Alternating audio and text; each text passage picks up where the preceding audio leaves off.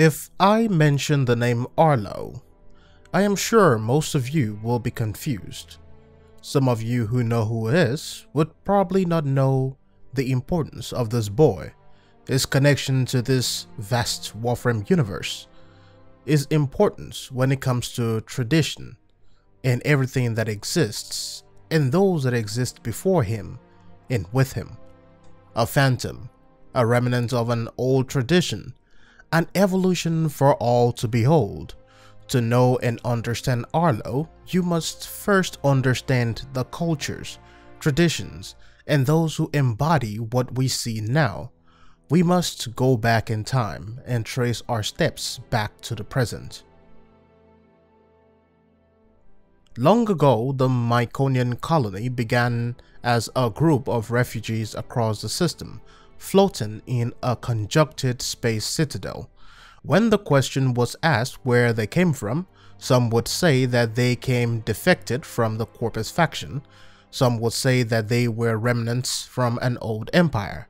Some would say they escaped a planet consumed by rot, despair, and hate. One thing is certain, however: the Myconians lived among the infestation, like a child protected by its mother. They could breathe, sleep, and walk in their colony. This was because of the word of grace protected by the Triuna, the savior of the people. The Triuna is a person bestowed with a special power. It is both a blessing and a curse. The Triuna possess the powers that keeps the infestation at bay. The powers are like an invisible field that calms and ward off the aggression within this space. This is something that was essential for the survival of the Myconian people. Time after time, the mantle of the Triuna was passed from one host to the other. The Triuna is the host to a special organism much like the Helminth virus. It is in fact a form of an infestation by itself. In the passing, a child with enough immunity to withstand the virus is selected and infused to become the Triuna. And due to the nature of this virus, the host doesn't live that long. In some cases, they have to test the children with just a sliver of this Triuna, and if the child should fail, they are casted off, disbanded. It is a tradition that had been in existence for generations among the Myconians, and because the Myconians do not possess the resources or the ability to heal themselves of this infestation, they believe that prevention is their best option, and should one person within the colony be infected, as said earlier, they are casted out, exiled to live the rest of their lives within the derelict, sometimes on Eris. Now I am sure you are wondering the purpose of this brief history and why it connects to the name Arlo. This will help you in understanding the origins and the purpose of Arlo himself, the Emissary of Eris.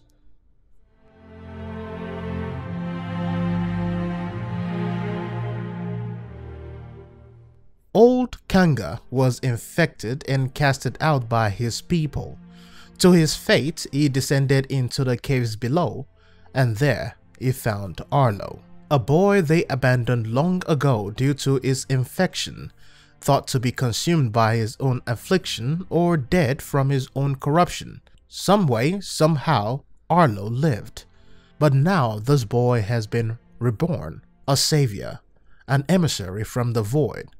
With a single touch from his hands, all are healed, immune and protected by this magnificent cosmic and divine power. Though Arlo had lost his voice within those years, his cosmic strength still echoed louder than a roaring thunder. Not only could Arlo cure one of infestation, it could heal the Grineer of their clone rot. Arlo could also heal everyone from all sorts of affliction and ailment, while the Triuna serves as a ward of grace against the infestation. The Emissary of Eris serves as a healer for all things. In time, Arlo became this messiah. Many will travel across the stars, across the system, to worship, follow, or be healed by this amazing child. This triumphant touch made dry bones rise again, and soon the stars echoed louder and louder with the name Arlo.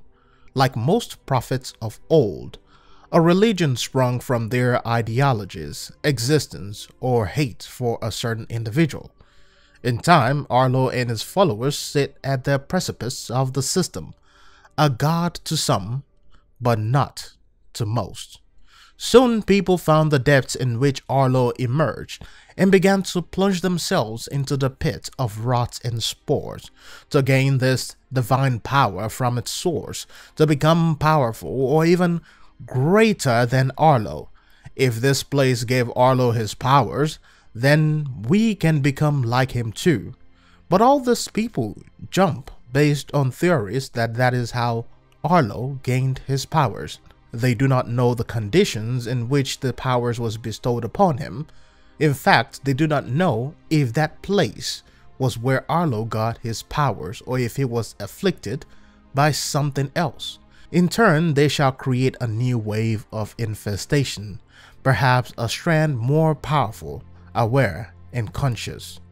An aggressive zombie/vampire, if one would say. Like the Triuna the Tennos once sought to protect. The Tenno will soon be tasked with protecting Arlo. The archive says that Arlo is an emissary. But the question also arises, who are his masters? Are they of the void? Are they of the Unum? Is it a hive mind, an infested queen, or a guardian laying within the depths of Eris? I guess the Tenno will have to journey to Eris one day, sooner or later, to find out. The answers could be on the infested planet, or it could be on the plains of Doviri. That is one question that is left for us to answer. But until we find the answers, thank you for watching. I'll see you in the next one.